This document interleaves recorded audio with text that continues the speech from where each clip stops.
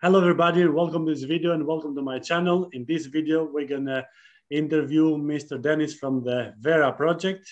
I have today with me, Mr. Dennis. Welcome to this video and to my interview. Hello, Janice. It's a pleasure to be here and get to know your community. So I saw your website, your project. It was really interesting, and it's also the next level of the NFT space. So I would like to ask you some questions to know more about your project to present to my audience. And I will start with a very simple question like, what is Vera? Sure. So Vera is quite simple to understand. We're one of the first decentralized protocol that allows NFT to do two things, rentals and mortgages. So just like how in the real world, you can borrow from a bank to house, an asset, and then you want to rent it out to make a residual or passive income from it. Currently, you really can't do that with NFTs, right? You got to pay for it and forget about lending it to other people. The moment it's sent out of your wallet, it may never come back, right? Yeah, so exactly. Vera solves all these problems. Exactly. So Vera solves all these problems, and it's very exciting because it allows all these new ways for projects to generate new revenue streams, new use cases, user experiences, user engagement. I mean, it's a game. But I mean, this is so advanced because most of the people still doesn't understand what is NFT. So then you say that you can even mortgage and lend your NFT and gain passive income. That's like beyond the imagination of most of the people. So how did you come up with this concept? Like, how did you come up with this idea? How? Sure. Well, I mean, the concept of mortgages and rentals is not something I invented. It's been existing for hundreds, if not thousands of years. It's just if you own an asset, you can do things like that, right? Yeah. What actually inspired us to think a lot deeper into how to DeFi to apply it actually came from our team's experience working with a lot of clients in the NFT and blockchain space in the real world. So for the past, I guess you can say 5-6 years, our team has worked with several projects with large companies and enterprise and brand. So for instance, we built a blockchain for like the #4 bank in the world, Northern Trust, to manage 60 trillion in assets. We built blockchain for Kodak for IP management. And more recently, we even built the first NFT for Hollywood. They wanted to take a movie and sell it as NFT.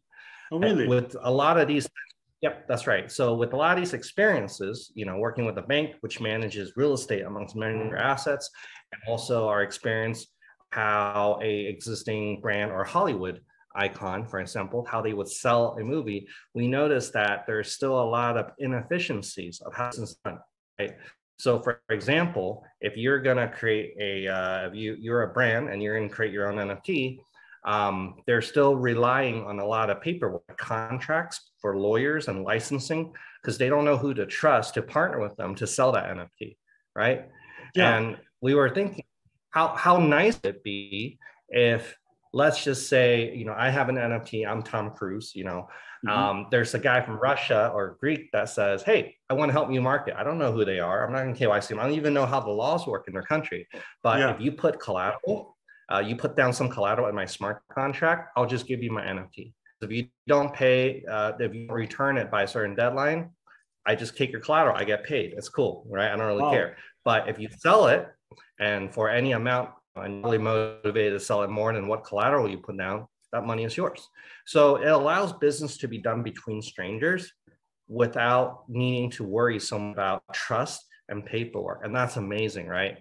Now, moving forward, like we also are lead investors in Animal Brands. They do like gaming and metaverses, you know, like Xfinity example, right? Like there's a lot of, not everyone can afford those things, those NFTs. And some people say, hey, I want to borrow some to play and I'm willing to revenue you to the owner. But that's what created the scholarship program. But it's completely manual and centralized. I heard stories of people getting scammed, promises not kept, right? That kind of thing. We just think that having these solutions will pretty much solve a lot of those problems, and it'll be a game changer in the NFT space, let alone doing mortgages. Think metaverse mortgages, right? I won't get into that for now. So hopefully that gives you some insights onto our inspirations and motivations for building Vera. Wow. that's impressive. And I first time I see, like, I heard about the idea of like lending and NFTs, etc., but I didn't really saw until now a project about that. And it impressed me to see something like this in the space. And like technically, it's something that everybody can do it easy, or it requires like something, some knowledge to do that, somebody, you know, or well, think about it, right? If you have a room or a house and you're not living in it for a couple of days, right now you just go on Airbnb and enter it and picture, and boom, you rent it out. Yeah. And you're gonna wait for someone to rent it. We anticipate the experience we can create is somewhat similar, right? I mean, you have a NFT you're using as collecting dust in your wallet. You can list it on a marketplace, enter the terms you're willing to accept, how much per day, per hour, amount of rental, duration, maximum, list it, boom, and it can get rented out. It should be simple like that. We allow this type of feature to be compatible with any third-party marketplace if they want to integrate us, and we're working hard to make sure it's like no code or little code, you know, like so that they don't really have to do much. Or, you know, they can also list it on our marketplace, right? So, and question, let me make this clear. Everybody from any marketplace, from any kind of NFT, they can list it to this to Vera marketplace, their NFT, and lend them? Yes, but you're not required to list it on our marketplace. You can have your own marketplace and list it there. In other words, it could even be white labeled per se. You know, it just depends what you want to do. So we don't need to be a marketplace. We're a protocol at a protocol level, right? But behind the scenes, you know, let's say there's 1,000 marketplaces out there that's integrated, built on top of Vera, and then do rental in the marketplace or mortgages. What ends up happening is our network basically creates a liquidity pool of many entities. Do you see how that works? Because all of these marketplaces, even though they're all separate marketplaces, they're all connected by Vera on our network. Does it make sense? Yeah. And that allows us to do a lot of amazing things in the future, right? So what Vera is building is not just a peer-to-peer marketplace. Okay, you list and I wait for a buyer to buy, just like Craigslist, just like eBay, right? Kind of like that, or Airbnb. We're actually building one of the first peer-to-contract rental networks that has mortgage support as well. And what that allows us to do is amazing things that have not even been thought of. I'll give you an example. You know what yield farming is, right? Stake some coins, make money, and there's different uses of it. Well, later in our roadmap, we want to enable something called NFT yield farming. So imagine in the future, you can stake an NFT. You don't even have to wait for someone to rent your NFT. You already start making interest yield on it, 10%, 20%, 30%. Why is that possible? Where's that money coming from? Well, if we are already most of the people will have that question, like how you give money, just like you give money because they stake the NFTs. Well, exactly. So think about this, right? So pick a game, right? Game, understand they need to play the game, right? But even outside of the game, because not everyone believes in games being long-term. So let's talk ticketing. I was just in New York and there was a blockchain, event or NFT event, Bored Apes, the very expensive ape. They're selling for $1 million an ape or something like that, or even more. They require you to own an ape to attend on a fancy yacht party. So if you don't have an ape, you have to show you own the ape, and then it's a ticket. Each you can then attend. If you own this NFT, then you can attend the event. So imagine you don't have one. Well, then I will rent one, right? Yeah. Then I can go. Now you can start thinking new ideas. NFT can be used for ticketing, right? Wow. But my point is there are different use cases of NFTs outside of just games. I may do in the future for me, when I'm going to do a conference for blockchain in the future, I will create my NFTs and I will tell to my audience that if you want to attend, you should have my NFT. Well, absolutely. That's exactly. And the upcoming event in Miami, which is Art Basel, right? And Decentral, Decentral. That's exactly what we're testing out. Actually, working event conference organizer, where if you own this NFT, you can get in the VIP area just to show you own it. That's it. So we're actually doing this right now at the end of the month at the upcoming conferences, which is very exciting. And I should also say, in our one of the parties, launch parties, because we're launching our mainnet in the first week of December rather. We will be showcasing, like we're actually going to work with Bored Apes to do exactly something like that. If you have Bored Apes, you can get in a party, or you can lend it to somebody. But going back, you are saying how people money if they take their NFT, where does the money come from? Well, first, there has to be demand for the NFT. And I just explained a couple of use cases where there's clear demand, right? And an rental of NFT, maybe for a game. So if that existed, our V1 product allows people to rent it. It's just more P2P. But through that, we know which type of NFT has high demand, right? And imagine we can even bundle the NFTs together. So let's say I want to play this game, but I don't want to pay for the NFT yet because I don't know if the game I like it. So imagine you can try the NFT. So you can actually, we can allow multiple NFTs for owners to be in a pool, like a bundle, and people can pay rent or subscription fee on that pool. And basically they can pick and choose any NFT to try out 2 days, 3 days, 7 days. And that's revenue generated on not just one, but a group of NFTs. Right? Yeah, instead of buying, somebody can rent it and play in different games that you want. Exactly. And you can have as many customers you want, not just one NFT to one user like P2P. You can have 100 users all pay $5 to subscribe to this pool, and they can share that pool, right? And it's a trial. So, and of course, whoever owns that can get royalty too as well. So that's the future Vera will create. So as long as we know, like, let's say this game is very popular, a lot of people want a trial product, then that NFTs was going to get revenue. And if that pool is running low on NFTs because there's too much demand, guess what? We can then say, hey, I'm going to pay yield. Anybody that's this NFT, stake it. We need it because we need to keep growing this pool because there's too many people. Then you got yield farming, right? So this is not just theory. It's what's happening in the real world. This is what banks do for real estate right now. They bundle real estate together. We're now one of the first projects that let this become possible for NFTs. And how is this now, this whole project? I guess like in practice, it can work also easily. Like for the users, it's not complicated to participate, to do all these things. As I said before, it should be easy, right? Yeah, so that's a front-end user experience. I mean, we're coming up with a demo marketplace for our mainnet so people can experience what it can be like.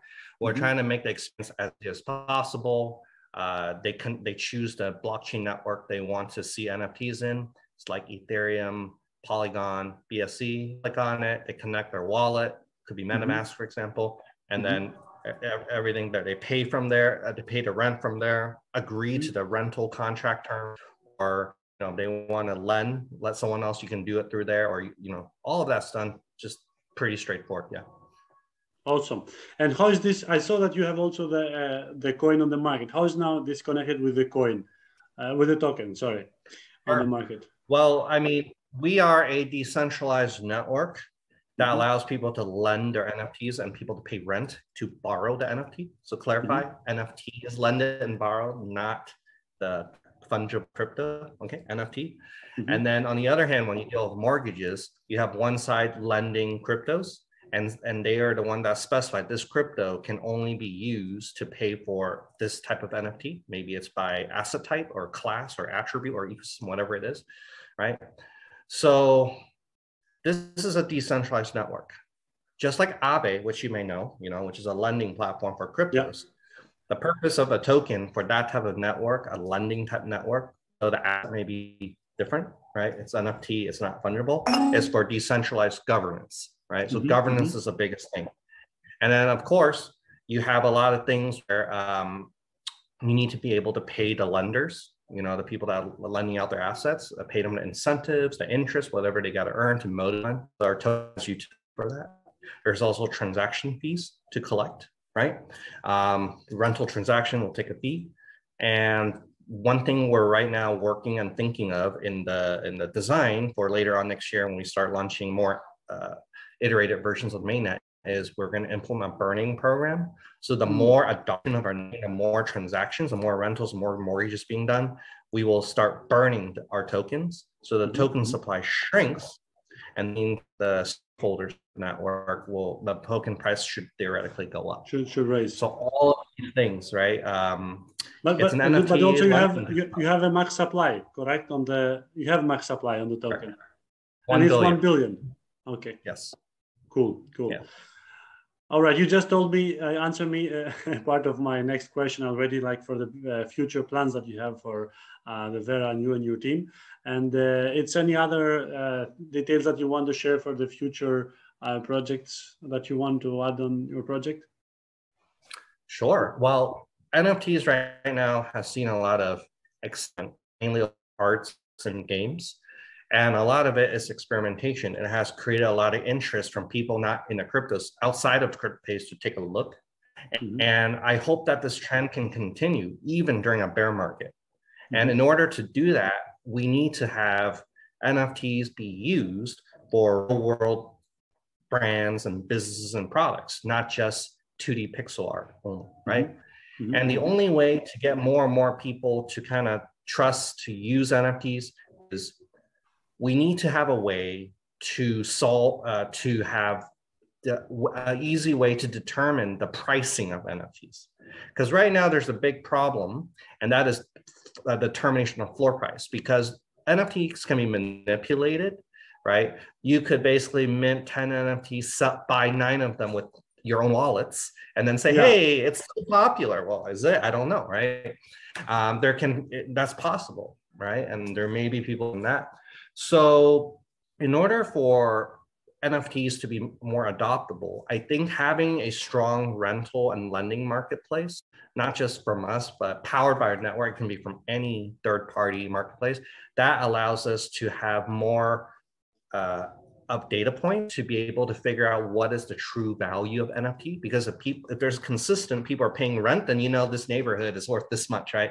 That it's just like real estate. So that allows us to have ability to determine the value of NFTs. And when value is very, very clear, then you will have a lot more business interests, right? From all ends, from the investment point of view, from the speculator point of view, both, right? It's not just speculation. I buy NFT, I want to go up in price, right? That kind of thing. And more importantly, you want liquidity, right? So NFTs need to be able to convert it into money easier, right? Imagine if real estate had no mortgages. In order to buy a house, you just got to pay 100% cash. You're going to have a collapse of the real estate market, right? So NFTs right now is kind of like that. It's a really big blocker. There's a lot of these other projects like Nifty or Ponify or whatever. These projects are trying to let you use the NFT and use it as collateral. So, oh, I own a punk, I want to borrow $100,000 off my punk. But I'm not too bullish on this type of use case because we don't know the true value of the punk, you know, because it's not enough transactions to do it. I think how we fit in this whole NFT space is by really making rentals and mortgages work. We allow price discovery and more liquidity that can even help a lot of these other projects that are trying to do loans and using NFT as collateral. And I think that's exciting for the future. But how you find the price of how you evaluate the price of NFT in the marketplace? That how you know that is $1,000, let's say, that NFT? It is not up. It's up to the market to determine, right? But if you allow that same asset to rental, not just wait for a buyer to buy it, then it creates extra opportunity for revenue generation, right? Because some of these may not be able to be sold due to liquidity problems, or right? But if you allow them to be rented, then that creates some people, that might increase the opportunity for it to be transacted, where just buying and selling is very slow to find a buyer. Right. And if you have more transaction with the asset, then you can actually have more data points to know the value of it. Right. That's what I mean. It's like, it's based on an algorithm, and that determine the price. It's like a house. There's no one buying and selling the house, but someone wants to rent it or Airbnb it. And if you have a lot of houses in the same neighborhood or the same type of houses being rented, they're not sold, but they're rented, then you can at least know the health or what the value of that real estate is in an area. It's the same idea. So then we can start having a lot of interesting things about which area is the most active for utility and pricing. There's a lot of things we can do in the future. So a lot of that data is enabled by Vera, where it's not possible now. But lastly, I would say that It's very important in order for adoption to happen that you have everyday people, not just smart people, not crypto people, be able to relate to this new technology. And I think if you allow rental and mortgages to happen, rentals allow so many new use cases like events and ticketing, right? Not just gaming, but like a celebrity now can create an NFT, and that NFT can have use outside of just, oh, I want to collect the art, you know what I mean? And allows people, everyday people, they may not even know anything about crypto, to use and adopt NFTs. And then mortgages, on the other hand, allow people that cannot afford to purchase some of these NFTs to start affording it. And that creates even more adoption as well. Let alone, it allows people who want to really support the growth of specific ecosystems, say, okay, I want to support Decentraland, right? And I own all these lands. I want to continue having more people own land, Decentraland, and build things on it, just like real estate development. Now they can put up money at an interest rate and say, hey, you can borrow, I'm a bank now, borrow my money, go buy your land, go develop digital property on your land. I will fund it. So it allows anyone to become a bank to promote innovation and development of the metaverse. And that is the power of these tools. Cool, man. I want to thank you for this interview. I will put the details of the Vera project and the social media and everything below this video for the community to check them out, and the link from the token as well, so they can do the study as well. I want to thank you again for this interview, and to remind my subscribers to check out the data below. Make sure you like and subscribe also to my channel for more daily content, and hope to see you again in the future sometime. My pleasure, Janice. You take care. Thank you so much for this time interview. I look forward to meeting in person in Europe in the near future as we continue events and expand there. Ciao now.